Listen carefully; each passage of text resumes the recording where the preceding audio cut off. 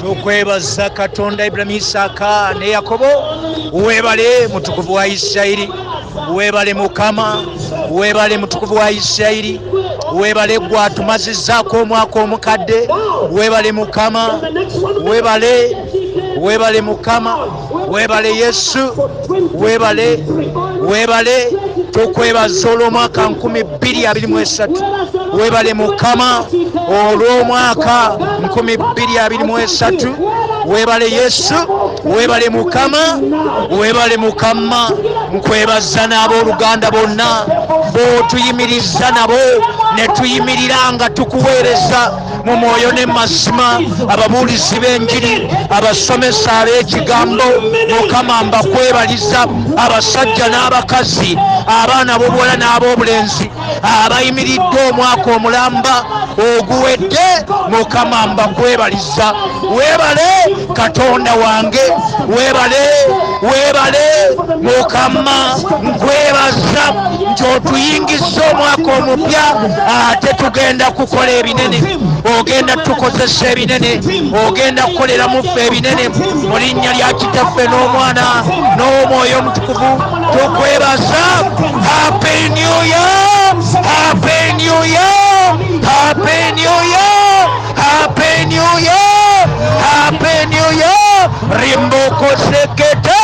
Tuli mu mwaka mupya, tuli mu mwaka mupya, tuli mu mwaka mupya, tuli mu mwaka mupya, tuli mu mwaka mupya, tuli mu mwaka mupya, tuli mu mwaka mupya 2023. Happy New Year, Happy New Year, Happy New Year, Happy New Year, Happy New Year, Happy New Year, Happy New Year. Rebroko satakaya basetekerebo sakataya. Tuli mu mwaka mupya, amazina ge tuzina ga mwaka mupya. Kati tuli mu mwaka 2023, omwaka gwaffe Katonda amaze ogutuwa. Tuyingidde omwaka omupya 2023, tuzina nga tutendereza Katonda. Twebaza Mukama. Webale Yesu, webale mutukuvu wa Isirayiri, webale gwatulese, webale Mukama. Tukwebaza omwaka gw'otukoledde, omwaka gw'otuwadde, mwaka 2023 nga tuli balamu. Webale gwakitukoledde, webale gwatusomoseseza. Mukama otusomoseza omwaka omukadde n'otuyingiza omwaka omupya 2023. Webale, mwebaze mwanyinaze, mwebaze musajja gwe, mwana gwe ow'obuwala, mwana gwe ow'obulenzi. Webaze Mukama. Tukwebaza mutukuvu wa Isirayiri. Webale Mukama, webale gwakikoze, okitukoledde. Katonda wa Isirayiri, Katonda wa Uganda, Katonda w'ensi yonna, yegwe Katonda eyateesa.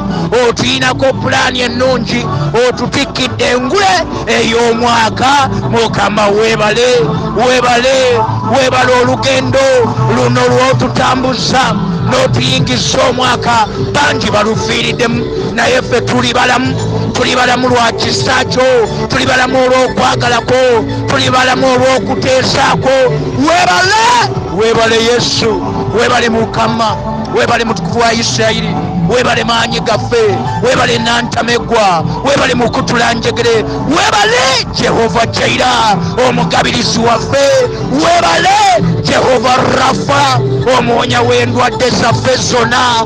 Gwe twebaza Jehova Nisi, bendera yaffe ey'obutuukirivu. Webale magezi gaffe, webale gwe yawangula okufa n'amagombe, eyafa n'azuukira. Webale Katonda waffe, omusumba w'ekkanisa, omusumba waffe. Webale webale Yesu, webale Katonda w'abajjajjaffe Ibrahimu, Isaaka ne Yakobo, gwatakyuka obeera bumu emirembe gyonna oli bumu Yesu Kristo, obeera bumu emirembe n'emirembe, wooli makosakaya Yesu Kristo aba bumu gy'oleero n'emirembe gyonna. Webale Katonda waffe, webale Jehova Jaira, bugabirizi bwaffe, yegwe bugagga bwaffe, yegwe atugabirira, yegwe bugagga bwaffe, yegwe oli makosakaya. Tukwebaza olw'erinnya lyo lirina amaanyi, erinnya lyo litusomosezza, erinnya lyo lituwadde obulamu, lyatuwonya COVID, lyatuwonya Ebola, lituwonyeza omwaka omukadde 2022. Erinnya lyo lirina amaanyi, erinnya lyo litusobozesezza okuyimirira. Webale Jehova Jaira, rimakosetekeya rambakasakaya, webale ramakosekete, webale mafuta gaffe, webale olw'omwoyo w'omutukuvu Mukama, webale Yesu, webale magezi gaffe, webale atuwadde omwaka, webale Yesu, webale Mukama, webale olw'omwaka 2023, webale Mukama, tweyama okukuweereza mu mwoyo ne mazima, ng'oli wamu naffe, ng'otulungamya olw'omwoyo w'omutukuvu Mukama. Webale Yesu, webale magezi gaffe, webale essanyu lyaffe, webale omusumba w'ekkanisa, webale gwe kkubo n'amazima n'obulamu. Tewali asobola kutuuka eri Katonda Kitaffe okuggyako ng'ayise mu ggwe Yesu. Webale Yesu, webale Nantamegwa, webale Mutukuvu wa Isirayiri, webale kitiibwa ky'amawanga, webale gwe omukulu mu kuteesa, ateesa ebigambo ebirungi, gwatuteesezza Mukama. Webale gwatusitudde, webale gwatujje mu nfuufu, otujje mu kunyoomebwa, otujje mu kusekererwa. Webale Mukama, webale ekiswalo ky'otudde, webale Mutukuvu wa Isirayiri, webale rimakosekete mbasetekerebo shikamanderebo kosakaya. Webale Yesu waffe, webale Mukama, webale Yesu. Hallelujah! Happy New Year, everyone. Happy New Year, Uganda. Happy New Year, DRM intercessors. Promise you to the children of Israel in Gibeon. Mukama yakyalira abaana ba Isirayiri e Gibeoni. When they went to Gibeon, the hill of sacrifice, bwe baatuuka ku lusozi olwo olw'okuweerayo ssaddaaka, Solomon gave 1,000 offerings. Sulemaani yawaayo ebiweebwayo 1,000. He gave 1,000 cows yawaayo ente 1,000 as his sacrifice. nga ssaddaaka. That would possibly mean 3 billion or close to 4 billion Uganda shillings today. Ziyinza okubeera ezo zaali biliyooni 3 eza Uganda olwaleero. That's a lot of money. Ate bannange ezo sente ziba nnyingi, biliyooni 3. But when God does something to you, naye Mukama bw'aba alina ky'akkoledde, or when God does something through you, Mukama bw'akola ekintu kyonna ng'akikuyisaamu, there is no sacrifice that big.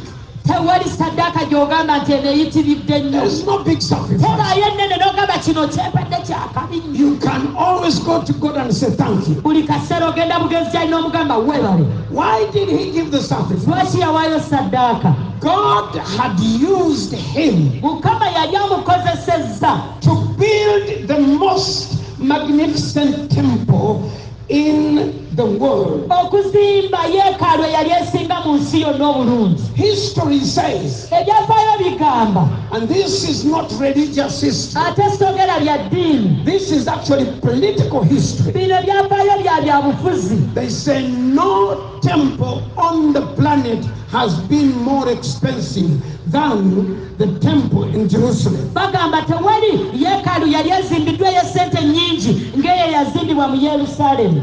Here's the other thing. Wulira ekyokubiri. Because of Solomon's rule olw'ekyo Solomon kye yakola and because of his leadership, n'obukulembeze bwe, the Bible says Solomon made gold and silver Bayibuli egamba yafuula ffeeza ne zaabu to be like the stones okubanga or the amayinja dust of the earth in Jerusalem. okubanga amayinja g'enfuufu mu Yerusaalemu. History records Era ebyafaayo bigamba that there has never been a time of economic prosperity in Israel as in his mu days. Isirayiri tewabangawo ebyenfuna okubeera nga byali birungi nnyo nga bwe byali mu mulembe gwa Sulemaani. That is coming to each one of us. Ekyo Hallelujah. kitubaako ebyenfuna bigenda kuba birungi.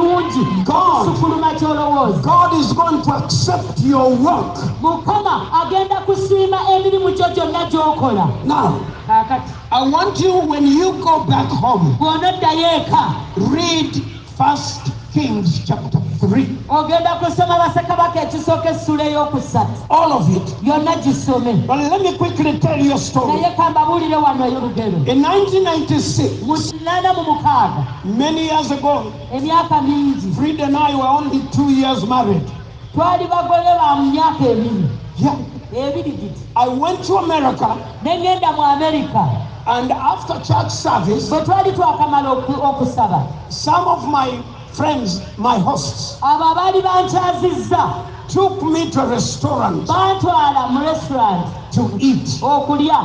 When we got there, Bwe twatuukayo, I offered to pay, nze ne ŋŋamba nze nsasula, and they refused. ne bagaana. Okay, I said, fine. Ne ŋŋamba kale I will let them take the blessing. geeko omukisa bagutwala. So we entered this restaurant. Ne tuyingira awo balira emmere. When we entered, Bwe twayingira, there were trays upon trays, pans and saucepans upon. There was so much food. waliwo emmere ey'enjawulo. Wano waliwo All sorts of fish, all sorts of meat, all sorts of greens, everything.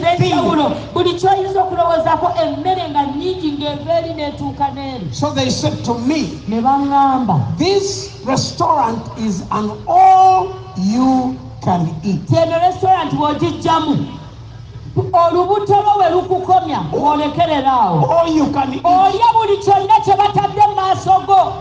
You eat and eat until you can eat no more. Olya n'olya okutuusa ng'okusse n'ogamba bannange sikyagenda, naye oddayo emirundi gyonna gy'oyagala. I had come from Africa. Nze nno nali nvudde mu Afrika. I had a very large appetite. Nali njagalira ddala okulya. I ate food to last me 2 days. Kye nakola nali emmere ne ŋŋamba ne bwe mmala ennaku bbiri nga sirya sifaayo. All you can eat. Emmere yonna gy'oyagala olya n'oddayo n'oddayo n'oddayo. I only heard it in America. Ekyo nakisanga mu Amerika. All you can eat. Kyonna ky'oyagala ky'osobola okulya. Do you know what God did to Solomon? Omanyi Mukama kye yakolera Sulemaani? When Solomon raised his hands to pray, Solomoni bwe yagolola emikono gye n'asaba, he thanked God for his work in ministry. yeebaza Mukama olw'ebyo byamukozesezza omulimu gwe. And that night, Ekiro ekyo God came with an open check. Mukama n'ajja n'ekyeke nga tataddeemu ssente. And he said to Solomon, N'agamba Sulemaani, ask saba anything you want ekyo kyonna ky'oyagala and I'll give it to you. ngenda kukikuwa. Solomon, like you and I, Solomoni ng'alinga gwe nange had thought, if I ask for 2 things, God may not answer me well. So he said, I'll ask for one thing. I'm going to ask for one item. So he said, God, give me wisdom. Just give me wisdom. And suddenly the heavens opened. God said to him, why do you want wisdom? And he said, you, God, was my father's friend. You even said that my father was a man after your own heart. Solomon looked backward. Says, I cannot fit in the shoes of my daddy. Who can be like this? You love my dad. You supported David. You raised my dad from nothing. He was a poor shepherd, but you raised him to be king. And you made him your friend. How do I fit in those shoes? Just give me wisdom so that I can be like my daddy. The other thing, this responsibility to be king over Israel. If it is another nation, that's okay. But Solomon, king of Israel, in heaven, the king of Israel is possibly bigger than an angel. And I'm going to be king of Israel. I need wisdom. Look at your people. A people you love. All I need is wisdom. Solomon looks back and said, I just need wisdom. I declare to you people, this is not for people who are not with us. If you are with us, you are here, you are watching us, you are listening to us. This is yours. The Lord is taking us to a place where our predecessors and our challengers will stand and watch us succeed. You didn't hear it. God is removing competition out of your way. Everything that was a challenge standing in your way, God removes it tonight. God said to Solomon, no one will be equal to you. Before you and after you, no one be like you. The same voice comes to you tonight. In your family, in your work, in your ministry. I speak as a man of God, because God said this to Solomon. It is now yours. No one from those that are about you, no No one is going to be like you. tewali agenda kunfaanana nze Prince Kateregga James. Uniqueness that nobody can match. Make me unique, King of Glory. I speak to you women. God is giving to you a uniqueness. God is raising you tonight. I speak to you young men. God is raising you tonight. Nobody will be like you. Tell your neighbor, today my standard has raised. Today my standard has been raised. Omutindo gwange gulinnye. And tell them my standard has risen today. Solomon also looked inside.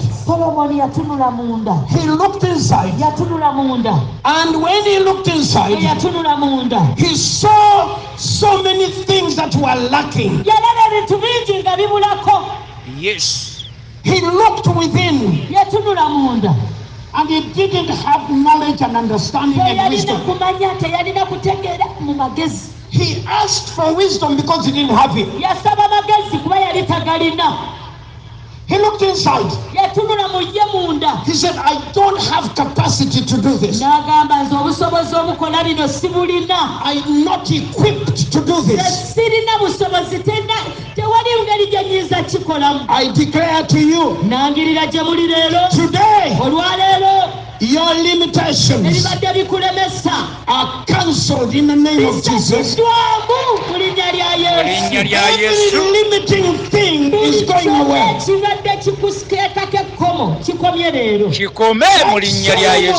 Solomon, he didn't have abilities, he did not have talents, he did not have anything. But when God released this gift of wisdom, suddenly he became able. Yes. I talk to you right now as a prophet of God. Your abilities, my abilities, your talents, my talents, your giftings, my gifts, God is perfecting them. Perfect them, King of Glory. And they will become a stepping stone for the things that you are about to experience. Yes. If you look inside of you and you feel like I am missing out, something is missing. Yes. Tonight, that gap, that vacuum, God is filling it. Feel it, King of Glory. Somebody say, God, fill me now. God, fill me now in Jesus' mighty name. And today, if you have any shortcomings, any mistakes, any sins, God forgives you tonight. Tusonyiwe Mukama otusumululire ddala era otusambuleko ebyonono byonna. He knows you need help. The grace of God is being released to you. Webale Mukama. Tonight, you can proudly walk about and say, I am a child of God. I am a child of There God. is no condemnation. There is no condemnation For those that are in Christ Jesus.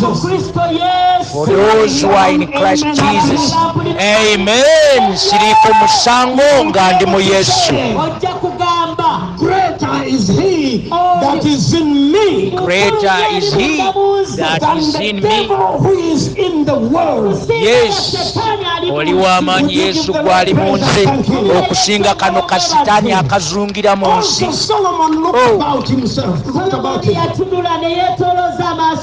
He saw that he had no friends. The neighboring nations were all enemies. In the north, enemies.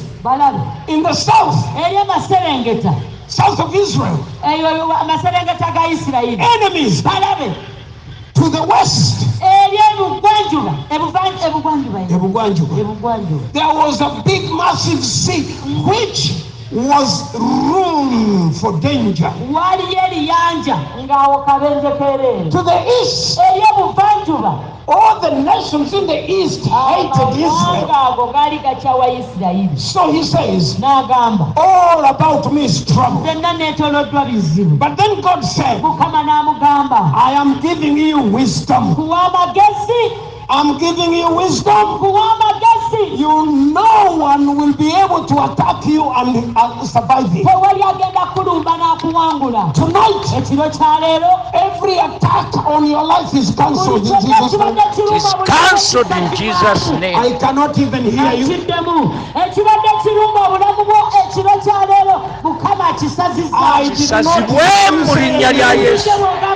Amina. Byonna bisazibwemu mu linnya lya Yesu. Is creating opportunities tonight.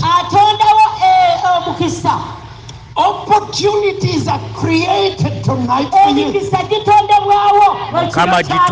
People will come to you. Come on, to the Yes, but getting to look for advice.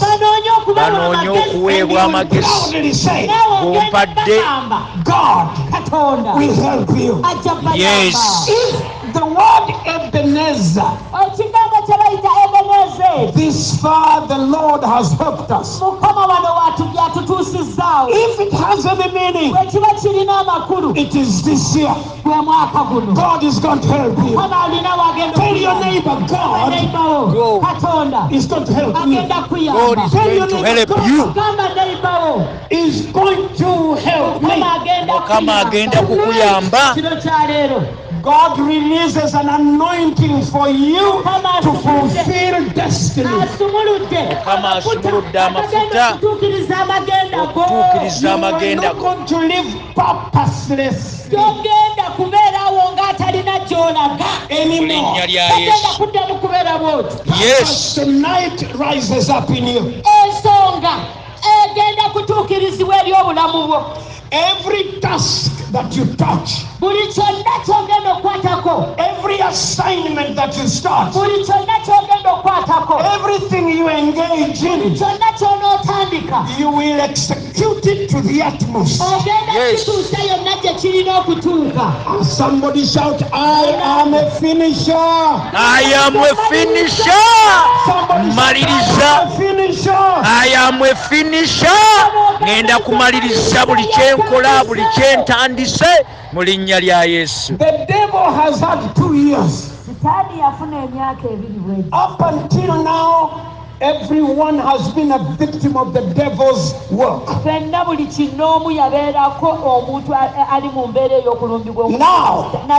the tables have turned. The tables have turned. It was the devil's 2 years. God is going to give us 4 years of peace. Hallelujah. 4 years of Hallelujah.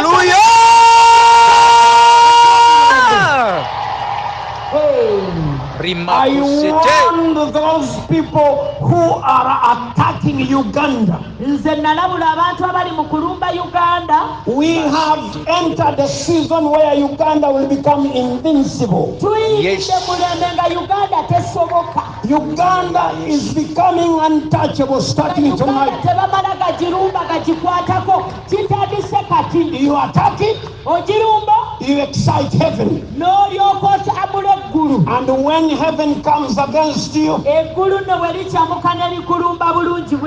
ask Pharaoh what happened. When Pharaoh attacked, the Bible says, him on the horses he was riding, and all his soldiers, they all perished in the sea. Moses a stutterer, oyo yali anaanagira, didn't know how to sing. yali tamanyira kuyimba.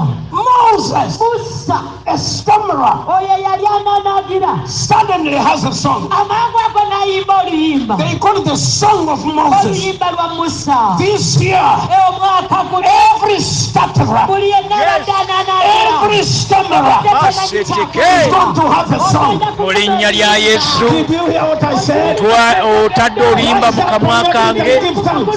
Weebale Mukama olw'oluyimba olujja lw'otadde mu kamwa kange. He's going to have a song. Ngenda kuyimba. Shout hallelujah. Haleluya! It is opening for you.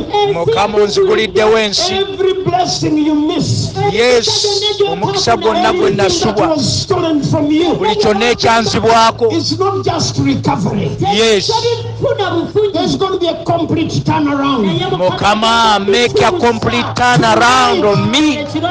Oh, Get ready for more anointing. anoint me, King of Glory. I'm ready for the anointing. I'm ready for the For ministry. more grace, I'm ready for more grace. more favor. No, netegekedde Mukama okuganja. More favor, more kuganja. These are mine. These are mine. Byange byonna. Are mine. Byange nze Prince Kateregga James. Everyone said those are mine. Those are mine. Byonna byange mu linnya lya Yesu. When Solomon was in Gibeah, Solomoni ng'ali e Gibeya, on the mountain of experience, ku lusozi olwo, he had two needs. He faced two needs. yasisinkana ebyetaago bibiri. One was physical, the other was spiritual. Ekisooka ekimu kyali kya mubiri, ekirala kyali kya mwoyo. And when a chance came for him to present his prayer, Omukisa bwe gwajja aweeyo essaala ye, he decided to present the spiritual. yatwayo kya mwoyo, He asked for wisdom. yasaba magezi. Wisdom is a spiritual virtue. Amagezi kintu kya mwoyo. When one has wisdom, Omuntu yenna bw'aba n'amagezi, the Bible says wisdom is the principal thing. Bayibuli egamba nti amagezi kye kisooka.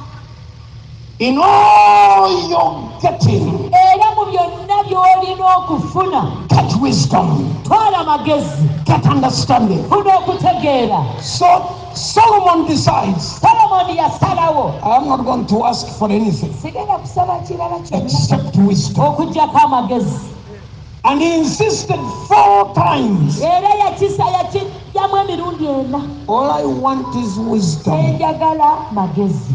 And then God said, Mukama n'amugamba, now that you've asked for wisdom, kati nno nga bw'osabye amagezi, there are other things you've not asked for. waliwo by'otasabye. See, because they sound non-spiritual, Ebintu by'otasabye birina ebintu olw'okuba biringa ebitali bya mwoyo, they sound non-spiritual. biringa ebitali bya mwoyo.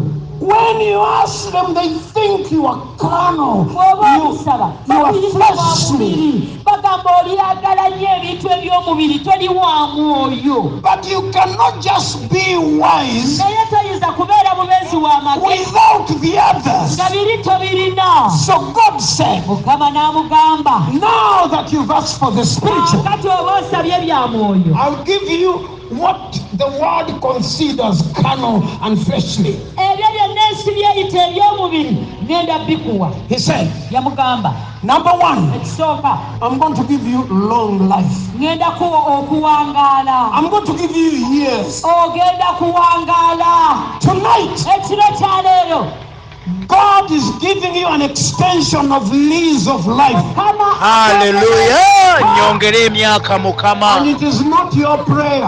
ate sisaalayo, It is not your prayer. sisaalayo. God is giving it to you for free. Mukama akikuweredde bwerera. Kitwala mu linnya lya Yesu. Solomon Solomon never asked for long life. teyasaba mwongera myaka, But God himself said, naye Mukama yennyini n'agamba, I am going to give you life. ngenda kuwa emyaka. You need years. weetaaga emyaka, You need life. weetaaga obulamu, You need longevity weetaaga okwongerayo so that you can fulfill a vision. okwolesebwa kuno. Everyone should have at least 40 years to fulfill a vision. Buli muntu yeetaagayo emyaka 40 egituukiriza okwolesebwa. If you started your vision Oba watandika okwolesebwako, or something that you do in God, oba ekintu ky'okola mu Katonda, God will give you at least 40 years to fulfill it. Mukama Yongera emyaka, Mukama. okimalirize. Twebaza emyaka gy'onyongedde. Oba watandika kanisa, God is going to give you 40 years to pastor it and let it reach somewhere so that when you pass it on, somebody's got something to live for. Hallelujah, hallelujah. ogikole kanisa eyo ogituuse werina okutuuka, wonna bw'onoogireka anagikwata agikwate n'amaanyi. People say Abantu bagamba time is not on our side. ebiseera bino tebiri ku ludda lwaffe. Aha, that is them. Abali boogera, For you, ekyo nze sinza nkyogera. time is going to be on my and your side. Ebiseera biri ku ludda lwange. Ku luno luno, For once, omulundi guno, we have enough time to fulfill every dream, every vision, and every idea that God has given us. Mukama atuwadde ebiseera, atuwadde ebbanga tutuukirize ebyo byonna by'ayagala tukole mu bulamu The bwaffe. nations are going to open up. Amawanga gagenda Amawanga I'm gatuggulirewo. telling you, the nations are going to open up. Amawanga gatuggukirewo I am telling mu you, the linnya lya nations are Yesu. going to open up. Gatuggukiddewo mu linnya ly'Omukama wange Yesu. Tugenda mu mawanga. I will have time. I will have time. Secondly, Ekyokubiri, God said, Mukama you n'amugamba, asked for wisdom, osabye magezi, but you didn't ask for riches. tebasabye bugagga. What do you do without money? Bw'oba tolina ssente okola ki? Wisdom is a futility if you don't have money. Amagezi tegagasa nga tolina ssente. There are so many people who are wise, Abagezi bangi nnyo, but because they do not have the empowerment of finance, naye olw'okubanga ebisonga by'ensimbi si nnungi, they struggle with all that wisdom. balafuubana n'amagezi ago gonna. And they have knowledge, they have understanding, they've gone to school, they have skills, but because they have no money, their visions die with them. Basoma naye olw'okubanga balina okutegeera, balina okumanya, balina empapula, naye olw'okuba tebalina ssente tebasobola kutuukiriza. And the word says, Ensi n'egamba don't ask for money, nti tosaba ssente, because that is being unspiritual, that is being carnal, that is being fleshy. ssente ozaagaza ki? Va mu bibi, ssente za mu bibi. And God said, Mukama you ng'agamba, ask for wisdom, wasabye magezi, I'll give you riches. ngenda kuwa obugagga, I'll give you wealth. ngenda kuwa obugagga. No one will be richer than you. Tewali agenda kusinga bugagga. Hallelujah. If you don't want it, it's okay. But I know the people here want it. I want it. Bw'oba obwagala kiwoggalireko. Bugagga mbwagala, amagezi ngaagala. Mukama nziguliraawo amawanika g'ag'obugagga mu linnya lya Yesu. I'm going to open up now. Agalimu eby'obugagga. Amawanika g'ag'obugagga bwo ganzigulirewo Mukama. Alone, Guno omwaka guno prosperity is going to become a word in your mouth on a daily. Hallelujah. kawala kigenda kubeera ekigambo ekitava mu kamwaku. The Yes. doors of finances Amaterekero ga ssente are going to open up for you. gagugulirawo. Amaterekero ga ssente Mukama ganzigukirewo. Tubagenda kujja Abantu bajje bakuwe bampe ssente, Finance to bampe start dola, pound, euros, capital, ntandike business. The way of the wicked is coming to you. Yes, obugagga bujje eri emikono gyange, Is coming to you. bujje emikono gyange, bujje mu accounts zange. Lines are going to close amasabo gaggalwawo because there will be Gaggalwe. no money there. olw'okubanga ssente tezigenda gendayo. More churches are going to be open. Mu linnya lya Yesu. Can I hear some amen? Amen. Amen. Then God said, Mukama n'agamba, not only do you need life, tewetaaga bulamu bwokka. Not only do you need wealth, Tewetaaga bugagga bwokka. but you also need influence. Naye weetaaga obumanyirivu okumanyika. You need to be able to walk around Weetaaga okubeera nga bw'oba otambula. and people say, Abantu bagamba. that is so and so. That is Dr. Lee. That is Prince KATEREGGA James. They should be able to point at you. Yeah, let them point at me. That is Prince KATEREGGA James. Ogenda kutuuka ku mutende. That you don't need to put all your names on a piece of paper. Nga tewetaaga kuwandiika mannya go gonna. They say, what is your name? Bagamba erinnya ly'oggwani. You don't have to say, I am. Give me some names, please. Toyinza gamba tinze taata wange yali. I am Salongo, Habati, Chaterekera, Buyondo. N'ogogera mangi nnyo. You are going to write only one name. Ojja kusawa erinnya eryo. Serwadda. Serwadda. There will be no Serwadda to match KATEREGGA. that. Wonooteekawo serwadda nga bagamba yooyo. God is giving Prince you a name. KATEREGGA. Mukama akuwa erinnya. Listen, Hey. listen, people. Wulira.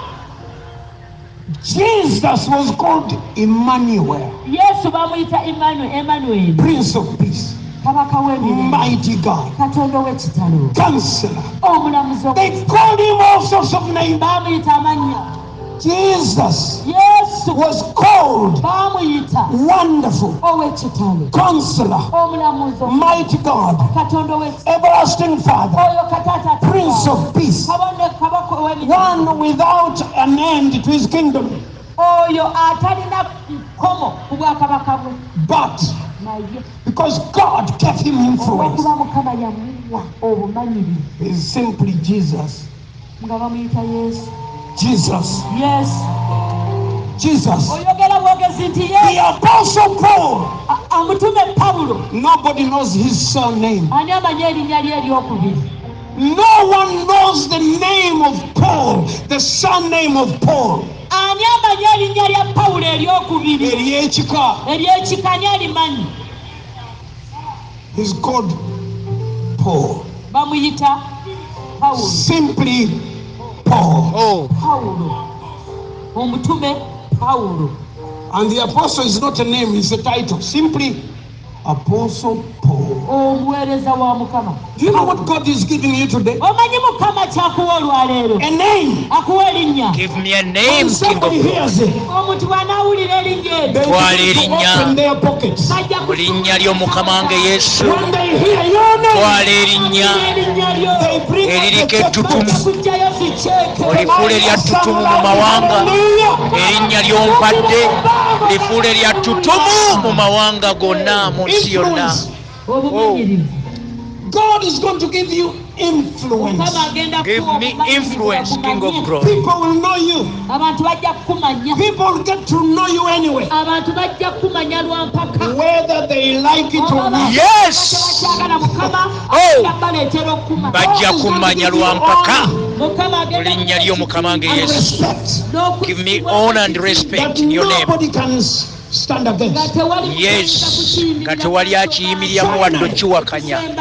God said Mukama to Solomon, yagamba Sulemaani, not only sigenda kuwa will you have long age, kuwangaala, not only will you have wealth, sigenda kuwa buwi bugagga not bwokka. only am I giving you influence, Sikuwa buwi kumanyika. I am also giving you your enemies in your hand. Abalaba bo bonna mbakuwadde mu mukono gwo. Mu linnya lya Yesu. Under your feet. Abalabe bange bali wansi wa bigere byange. When you talk Bonna about mbawangula mu linnya lya Yesu. Oyogera ku balabe.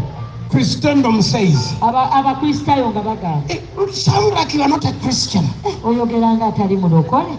How do you have enemies and you are a Moroccan? Obeera otya omulokole n'oyogera nti ate olina We abalala? have enemies. Abalabe- Yes, they are The there. good thing about this Naye year, ekigambo ekirungi ekiri mu mwaka guno. all your enemies Abalabe bo- All of are them, going to be wrapped up in one small let bag. them be wrapped up in one bag. God will give them to you.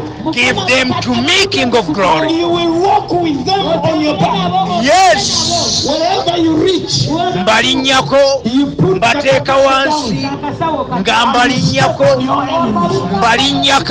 abalabe bange mbalinnyirira. My enemies are finished. Abalabe bange bawedde mbalinnyako mbalinnyako. This year, omwaka guno you will not spend on hospitals togenda kutwala esente mu malwaliro or prisons. oba mu makomera. The spirit of sickness and disease dies tonight. omulwadde afa ku ddakiika eno kati. Every weakness dies tonight. buli Let it die in Jesus' mighty name. Massive door opens for you. oluggi olunene mukama aluguddewo olw'obulamu. God mukama is giving you the keys akuwadde ebisumuluzo to the kingdom. eby'obwakabaka. Number one, ekisooka wisdom. Wisdom. Number two, ekyokubiri power. I receive it. Three, ekyokusatu authority. I receive Number it. four, ekyokuna influence. Twala ettutumu. ekyokutaano Success. Twala enkulaakulana, okuwangaala, amagezi agava gy'oli. Thank you, Lord.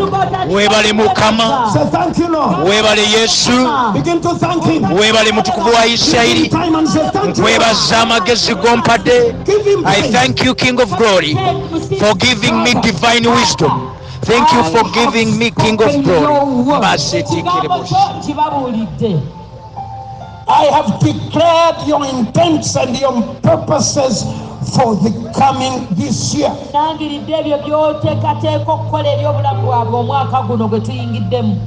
Now, Lord, kaakati mukama since you promised wisdom, nga bwe wasuubiza amagezi, wealth, obugagga, and long age, obulamu, and influence, okugwanyika, and where our enemies will bow, ate abalabe baffe okuvunnama we tuli, would you release them to my brothers and sisters? bisumulule Mukama binsumululire era mbitwale mu May linnya they lya Yesu. receive this message. leka bafune Mantwala obubaka bwonna nga bubuuliddwa mu linnya ly'Omukama wange We Yesu. thank you, Father, Kwebaza Mukama that we are entering a year nti onyingizza omwaka guno 2023. the enemy will be crushed under our Abalabe bange nga mbalinnyirira wansi w'ebigere byange. n'okuzikirizibwa mu linnya lya Yesu. and we Yesu, give you thanks. Era okwebaza Mukama, In Jesus' name. weebale Yesu, Give the Lord praise for 1 minute. weebale Mukama, weebale Yesu, For 1 second.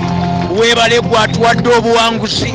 Nkwebaza obuwanguzi bw'oleese gye ndi. You are receiving tonight. Nkwebaza Mukama olwa divine wisdom.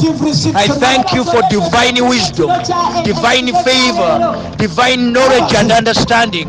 Thank you, King of Glory. Thank you, King of Glory. I thank you for divine connections, divine wisdom.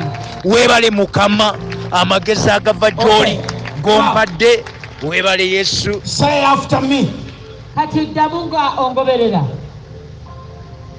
Ai Mukama. Ayi Mukama, Mu linnya lya Yesu. mu linnya lya Yesu, Ekyamagero kyange nkitwala kaakati. ekyamagero kyange nkitwala kaakati. Ebisumuluzo by'omwaka. Ebisumuluzo by'omwaka, Amagezi. amagezi, Okuwangaala. okuwangaala, Obugagga. obugagga, Ekitiibwa n'ettutumu. ekitiibwa n'ettutumu, N'abalabe bange. n'abalabe bange Mbitwala kaakati. mbitwala kaakati nze Prince Kateregga Okay, now, James. can you repeat those words on your own? ebigambo ebyo osobola obiddamu ku lulwo. Everyone start. buli omu Katonda wa Ibulayimu Mukama, ayi Mukama, Aha. olwaleero Mukama nkwebaza ontadde ebisumuzo by'omwaka mu ngalo zange, ompadde amagezi nga ntwala ettutumu, okuganja, okuwangula mu linnya lya Yesu. Abalabe bange mbalinnyira wansi w'ebigere byange mu linnya lya Yesu, omwana wa Katonda omulamu. Nkwebaza Mukama olw'amagezi g'ompadde, nkwebaza olw'ekisa ky'ompadde, nkwebaza olw'okuganja, nkwebaza olw'ettutumu, nkwebaza Mukama olw'obugagga bw'ompadde nze Prince Kateregga James. Nkwebaza okugaziya ensalo zange. Weebale Mutukuvu wa Isirayiri, weebale Kabaka wa bakabaka, weebale olw'enzigi zonziguliddewo, nkwebaza olwa divine connections, nkwebaza Mukama webale olw'abantu ab'omugaso boolese mu mikono gyange, boolese mu bulamu bwange. Nkwebaza olwa dola, olwa sente, nkwebaza Mukama olw'obugagga, nkwebaza olw'enzigi z'amawanga zonziguliddewo Mukama, enzigi ez'obuweereza mu Uganda n'ebweru wa Uganda, mu nsi yonna Mukama. Nkwebaza Mukama nti waliwo n'abantu abo betuzze nga tusaba nabo omwaka oguwedde n'emyaka egiri emabega waffe gyonna, ne mu guno tugendagenda mu maaso nga tukuyita era nga tusaba. Oli Katonda waffe Mukama, yeggwe taata w'abamulekwa, obadde taata waffe, olisigala oli kitaffe Mukama, taata w'abamulekwa. Waliwo abaali balekebwawo, abaali bakyayibwa, abaali bajogebwa, abanyigirizibwa. Mukama yeggwe obaddewo, babeererewo ku mirimu gye bakolera, babeererewo Mukama mu mbaga zaabwe, mu maka gaabwe. Mukama obawe essanyu, basangule amaziga mu mwaka guno gw'otuyingiza Mukama. Baako omukazi gw'osangula amaziga, omwana oyo w'obuwala musangule amaziga, omuwa amaka amalungi, obufumbo obulungi, obw'ekitiibwa mu linnya lya Yesu. Oyo atalina kitaawe beera kitaawe, atalina maama Mukama mubeerere omuzadde, omuzadde atayiwa, omuzadde atageya, omuzadde atalumya, omuzadde ajjanjaba abaana be. Labirira omukazi oyo, omwana oyo ow'obuwala omusanyuse Mukama, musanyuse omusajja oyo mu linnya lya Yesu. Oyo abadde ayigganyizibwa nga waliwo bi spiritual husbands ebimukozesa, ebimujjira nga bijjira mu kifaananyi kyabo. Abantu abo abaaliko naye be yali abaddeko nabo, ebyo ebimujjira nga bijjira mu birooto, ebimwebakako, ebimukozesa omukazi oyo. Kati bisumulirwa omuliro, tubiteeka wansi w'ebigere byaffe, mbisumulira omuliro ogw'Omwoyo Omutukuvu oguva gy'oli, byokebwe ebyo bi spiritual husbands, emyoyo egyo egikozesa abasajja n'abakazi, emisambwa, amajini, byonna bye babadde bawongebwamu, ekyo kifa. Tukirese mwaka mukadde, wabeerewo okusumululibwa, wabeerewo okuteebwa, wabeerewo okuwangulwa, osangula amaziga. Baako Mukama bonywereza empapula zaabwe ez'obutuuse mu linnya lya Yesu, empapula ez'emirimu. Kola ku biwandiiko by'abasajja n'abakazi Mukama, yeggwe Katonda abakakasa ku mirimu gye bakolera, yeggwe Katonda aguddewo olugi olw'amawanga, ogaba visa, ogaba air tickets Mukama, yeggwazituwa Mukama eri abo abafuluma Uganda, eri abo abakomawo mu mawanga gaabwe, abakomawo mu Uganda. Yeggwe Katonda atusanyusa, tuviireyo rimba ukoseteke, otusanyuse. Oli maanyi gaffe, oli Katonda waffe, oli bugagga bwaffe, oli magezi gaffe, yeggwe magezi gaffe, yeggwe butuukirivu bwaffe, yeggwe mafuta gaffe, yeggwe kuganja kwaffe, yeggwe mirembe gyaffe, yeggwe essanyu lyaffe, yeggwe gwe tusinza, gwe gwe tugulumiza, gwe gwe tusitula. Labisibwa Mukama, otutambuza omwaka guno nga tuwangula buli siteepu gye tutwala, buli kigere kye tutwala, tukirinye mu mukisa, tukirinye mu bugagga, mu buwanguzi. Oli makosakaya, ng'omukono gwo guli wamu naffe, ng'obukuumi bwo buli wamu naffe, mu linnya lya Kitaffe n'Omwana n'Omwoyo Omutukuvu. Tubeere n'oluyimba mu kamwa kaffe, oluyimba nga lwa bujulizi, oluyimba nga lwa kusitula linnya lyo, nga lwa kusinza linnya lyo, nga lwa ttendo, ettendo eriva mu ebyo by'otukoledde eby'amaanyi, ng'onywezera ng'otuukiriza ekigambo kyo kye wayogerera mu Nabbi Danyeri essula ey'ekumi olunyiriri olwa 32 akatundu bba, ky'abantu abamanyi Katonda waabwe baliba b'amaanyi n'amaanyi baliba n'amaanyi balikola ebyobuzira bebaffe Mukama b'oyingiza 2023 ffe b'ogenda okutambula nabo otukozesa eby'amaanyi ebyobuzira ng'okola okusukkuluma embalirira zaffe okusukkuluma ebyetaago byaffe okusukkuluma essaala yaffe okusukkuluma bajeti zaffe project proposals zaffe tuli mu maaso go Mukama tukulabe ng'otambula naffe ng'otusangula amaziga ng'otuggyako ennaku ng'otunaazaako ennaku ng'otuteeka mu mukisa ogw'amaanyi omukisa ogwo omunene Mukama gwe nnangirira gwe njagala okulaba ku bulamu bwange ku baana bange ku bannyinaze ku mikwano gyange bensaba nabo bonna mu linnya lya Yesu. Weebale Yesu, weebale Mukama. Haleluya, webale Mukama olw'olujja olugule lw'otadde mu maaso gaffe. Tukwebaza Mukama olw'okuwangula, olw'okuganja, olw'obugagga tubukwebaliza.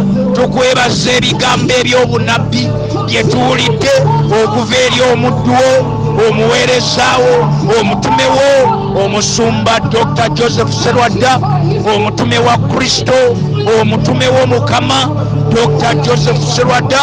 Tukwebaza olw'ebigambo eby'obunabbi by'omuyisizaamu byaffe ffenna bya Uganda bya nsi yonna byaffe abali mu Uganda n'abali mu mawanga abasaasaanidde mu mawanga ag'enjawulo abali mu kyondo kya Buwalabu abali mu Abu Dhabi abali e Dubai.